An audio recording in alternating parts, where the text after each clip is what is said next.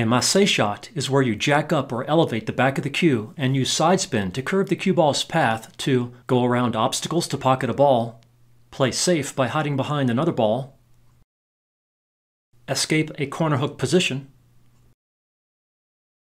change the cue ball direction after collision for shape, force the cue ball up table for a breakout in shape, use with a kick to pocket a ball and get perfect shape, or even use with a jump to bend around an obstacle ball and get shape. In this video, I present everything you need to know to learn and master all aspects of small curve swerve shots and large curve Massé shots.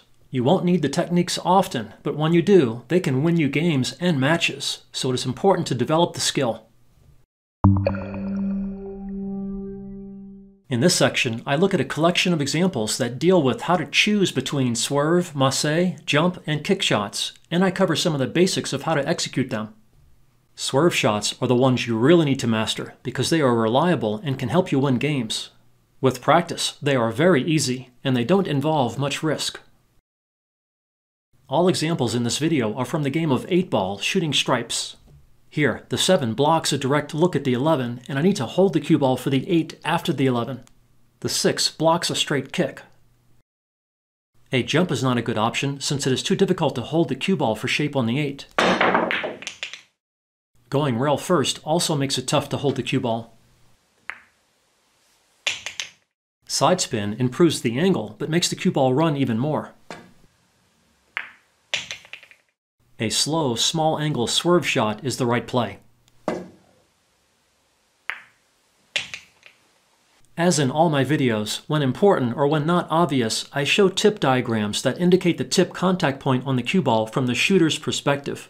For example, here the tip is aiming to apply bottom right spin with a near level cue. Here, the cue is elevated and the tip is hitting on the top of the cue ball, but bottom right spin is still being applied. To get swerve, the cue must be elevated and the cue ball curves in the side spin direction. Not much cue elevation is required here, and right spin is being used to curve the cue ball to my right around the 7.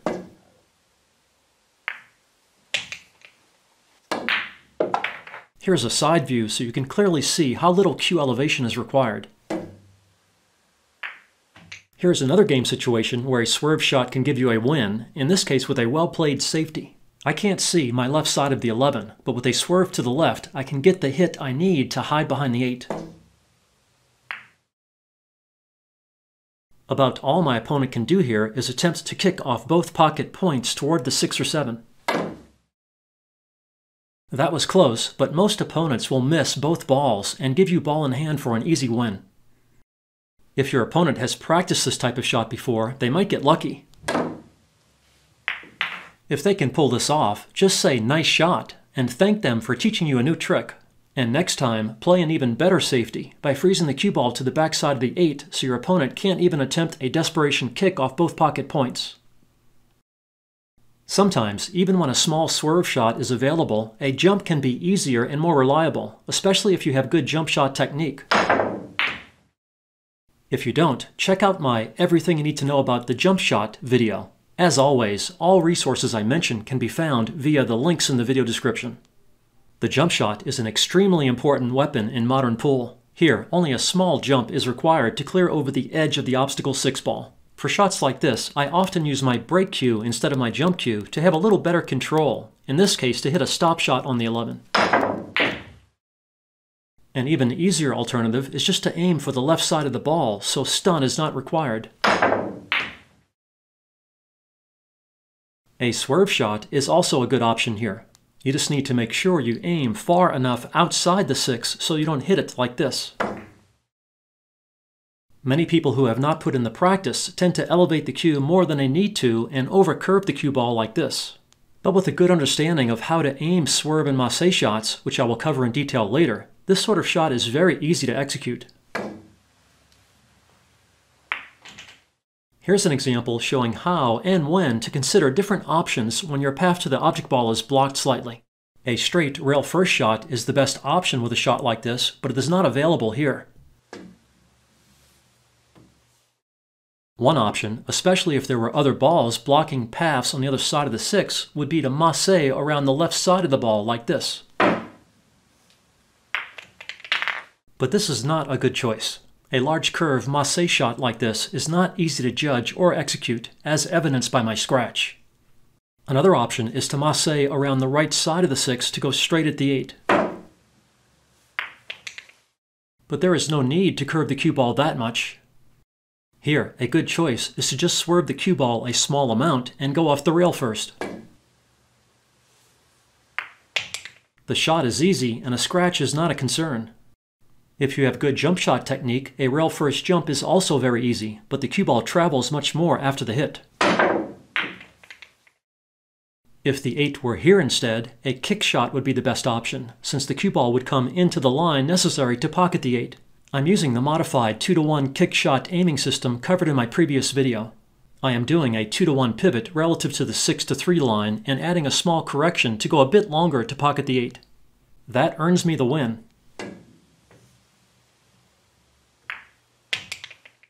Here's a good example where all 1 and 2 rail kicks are blocked, and we need to consider other options. Again, if you have good jump shot technique, the shot is easy. If you instead plan to use swerve or massé with a shot like this, you do not want to come up short. It is actually better to over-curve the cue ball to take advantage of a much larger margin for error offered by the rail. If aiming to hit the rail first, you can come up well short of your line or go well beyond and still pocket the ball. Also, hitting the rail first will take away a possible scratch. Although, a scratch is still possible if you come up short of your target. By the way, to show you how difficult it is to massé with precision, here are all my attempts required for me to get the cue ball to scratch. Sometimes, when recording videos like this, it is more difficult to make the cue ball do what we don't want it to do. Isn't that a great example of a first world problem? Dr. Dave working hard to capture a bad shot to include in a video to show you what not to do? Again, sometimes it isn't easy to get the balls to do what you don't want them to do. My life is so hard. Before continuing, I want to recommend that if you plan to practice massé shots a lot, be sure to use a spare piece of cloth under the cue ball. Here's an example of what it will look like after many attempts. Massé shots do beat up the cloth, but with a spare piece under the cue ball, the marks and damage will occur on the spare piece and not on the table's cloth underneath. Here's the burn mark from the cue ball and a scuff mark from the tip. Again, there are no new marks on the table's cloth underneath. If you plan to practice a lot in one spot, tape the spare piece of cloth down so you don't need to keep moving it. Here are some examples of what your table's cloth will look like if you do lots of unprotected big massé shots like Trick Shot Star Venom. The cloth tears happen only when you execute extreme power massé shots with a highly elevated cue, especially if the cloth is not very tight, or if you use poor massé technique, which I cover next. There is no need to worry if you use a protective cloth under the cue ball. Now let's discuss some elements of equipment and technique. You don't really need a massé cue unless you are doing power massé trick shots, which are easier with a shorter, stiffer, and heavier cue with a bigger and softer tip, which can also take more abuse. I execute most of the shots in this video with a regular playing cue. You can use an open bridge to get a wide range of cue elevations. You can switch from a regular underhand stroke to a sidearm stroke as you elevate more. It can help to support your bridge on your leg with an open or a closed bridge. You can also sit on the rail and bridge from your hip or leg. For even longer bridge lengths for more power, and with highly elevated shots, you can brace your body against the table and bridge from your hip or torso, or you can put your entire leg up on the rail or table. Notice how I get closer to the table as the cue is elevated and as I switch over to the sidearm stroke. When over a shot, always try to get your vision center directly over the cue and shot line. Here are some example shots, starting with a low cue elevation swerve shot with an open bridge.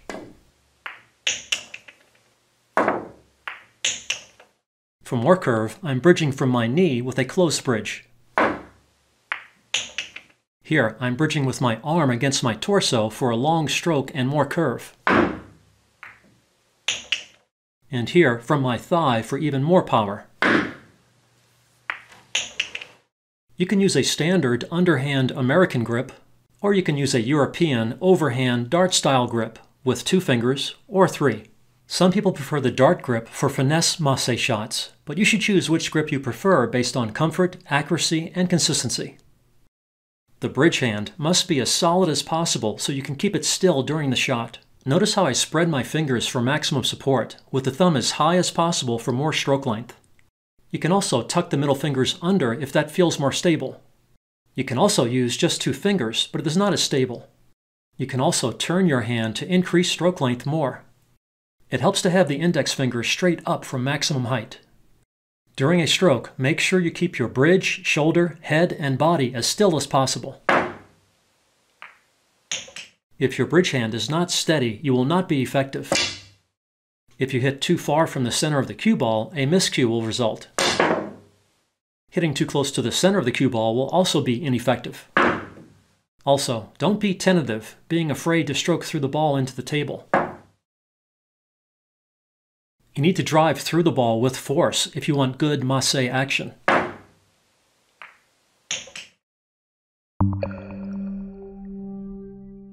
Now let's look at various effects you need to consider and develop a feel for to be effective. First, if your cloth is old and not very slick, or if the cue ball is old and dirty, it can be much more difficult to execute large curve Massé shots. The cue ball will lose more speed and spin when it is driven down into the table, and it will curve sooner. Although, with enough force, you can get it to work.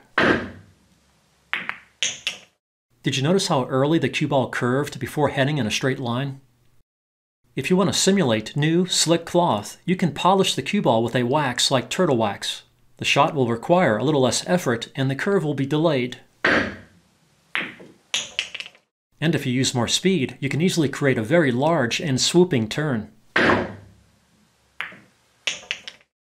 If you ever see big Massé shots online where the cue ball seems to keep spinning and curving over very large distances, the cue ball is probably waxed and the cloth is probably new, slick, and clean. Although, even with perfect conditions, shots like this still require lots of skill and power. Now let's look at demonstrations of important effects, starting with how increasing cue elevation increases the amount of curve. I'm aiming all these shots right at the golf tee at the center of the foot rail. With a near-level cue, there is very little swerve, and the cue ball heads to my right a little with left spin due to squirt or cue ball deflection. With a little cue elevation, the swerve almost exactly cancels the squirt at this speed and distance, sending the cue ball close to my target. And as I add more cue elevation, the cue ball curves more.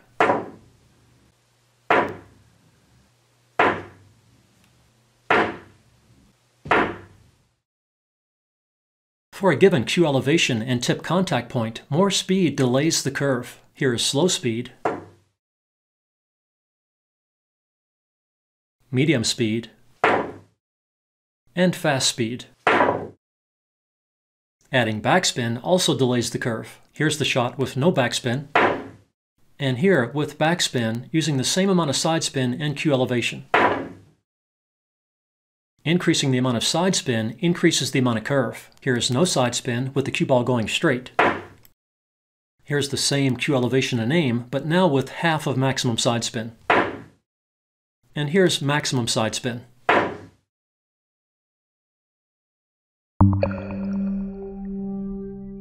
First thing you need to know about aiming swerve and Massé shots is you need to aim beyond the obstacle ball to clear it, especially at slower speed where the curve happens sooner. If I aim to just barely clear the obstacle, I won't. To clear it, I need to aim well outside of the edge of the ball. Did you notice that the speed I used resulted in the apex or largest swing of the curve being right next to the obstacle? This is what you want to strive for since it requires the least curve and gives you the widest margin for error. With faster speed and backspin, the curve will be delayed, but you can still easily clear the obstacle and hit the target if you give the cue ball enough room to clear with enough spin. Did you see the safe clearance even with the apex of the turn occurring much later? Now let's look at a useful system for predicting how much the cue ball will curve with swerve or Massé shots. It was originally discovered in the early 1800s by Coriolis, a famous mathematician and physicist. Coriolis found that a line through the cue ball resting point R and aim point A on the cloth predicts the final direction the cue ball will head after it is done curving. In other words, the final cue ball motion will theoretically be along a line parallel to the RA line. Due to non-ideal effects on an actual pool table, the line usually comes up a little short of the predicted direction, but we can account for this when we aim. I sometimes call the Coriolis system the bar method, since the tip hits at contact point B on the ball, with the cue aiming at point A on the cloth, through which we draw a line from ball resting point R to visualize the final cue ball direction. The system works just as well for small curve swerve shots as it does for large curve Massé shots. Let's start with the swerve example illustrated here. I first visualize the final direction I want the cue ball to head after swerving around the obstacle 11. I project that direction to the cue ball and add a little extra angle to account for the real-world effects. Then I choose a cue elevation and contact point on the right side of the cue ball since I need to swerve to the right. I just need to visualize the predicted line on the table through the base of the cue ball and aim the tip at a point on this line. With a straight stroke, the cue ball should head in the desired direction. Here it is at the table. Again, I need to curve the cue ball around the 11 to pocket the 8. I've marked the cue ball resting point with a pink donut. Again, I first visualize the desired direction into the 8 after the swerve. Then I parallel shift this line to the cue ball. I've removed the cue ball for now so you can see everything more clearly. Then I add a little extra angle. This defines the line on the table that I need to aim the tip at. I've marked the point at which the cue is pointing with the second pink donut. With a straight stroke at this point, I should get the amount of swerve I need to pocket the 8. As you can see, my tip was sent right at the donut. Here's a view from above. Again, the cue must be aimed at a point along the cue ball line.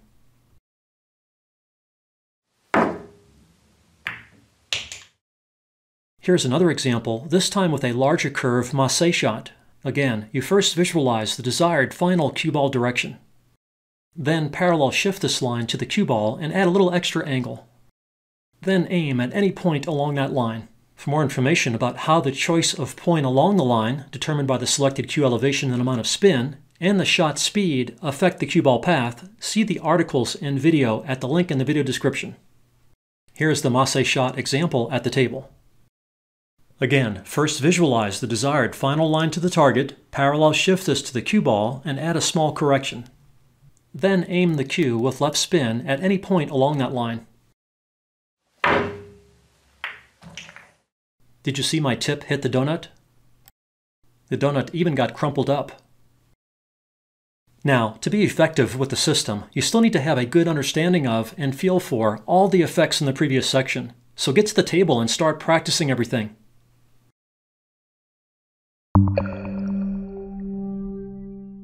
I thought it would be helpful to end with some additional swerve and Massé shot examples, many from pro pool matches, so you can see how important and useful they are. Allison Fisher swerves around the 8 to pocket the pink 4. The next is from Chris Melling's famous 3-shot sequence. In my top 10 most famous shots video, I reproduced the sequence and managed to make the Massé shot on the first attempt. It helped that I knew the Coriolis aiming system.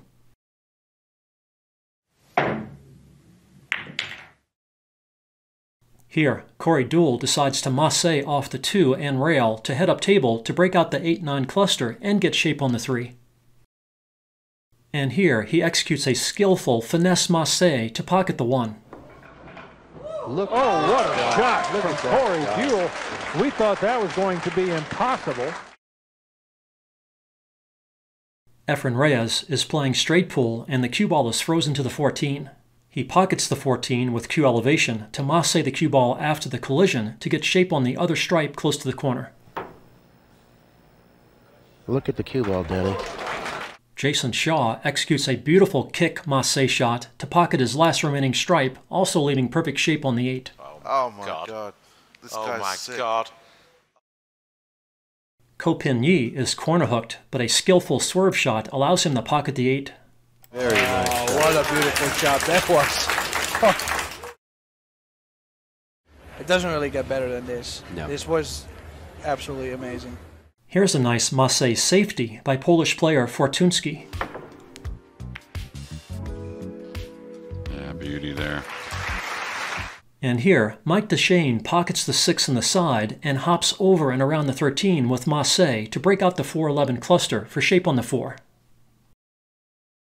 Here are 2 interesting examples from the video encyclopedia of 9-ball and 10-ball, or Vent, I created with Bob Jewett. Here, Bob is using what is called a piqué shot to draw the cue ball back to the end cushion behind the 9 while sending the 7 up table. The cue elevation is required to draw the cue ball back enough without giving the 7 so much speed that it could come back down table. Also, with the cue ball so close to the cushion, the cue must be elevated to be able to draw the ball.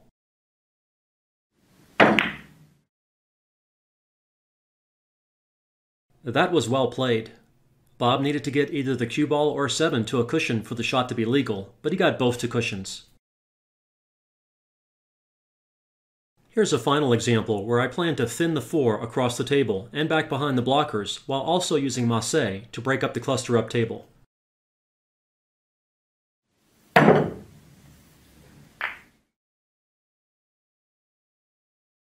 Here's another piqué draw Massé shot to avoid a possible double hit and get shape on the 8 up table. Notice how I have my bridge hand pinky finger in my pocket and how I'm grabbing my pants with the other fingers, and I have my leg against the table, all for added stability.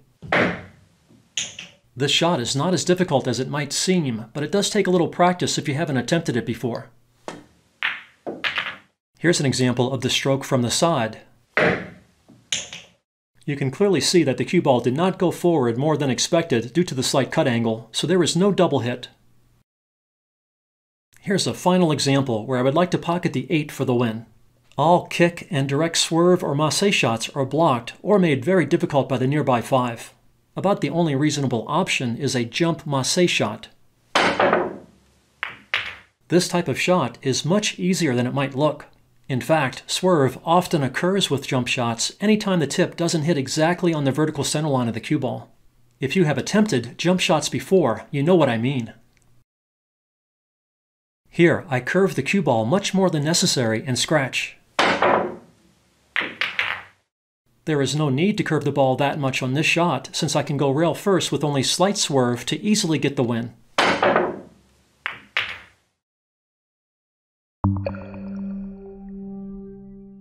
I hope you now find swerve and Massé shots less intimidating, and I hope you can add them to or improve them in your pool arsenal.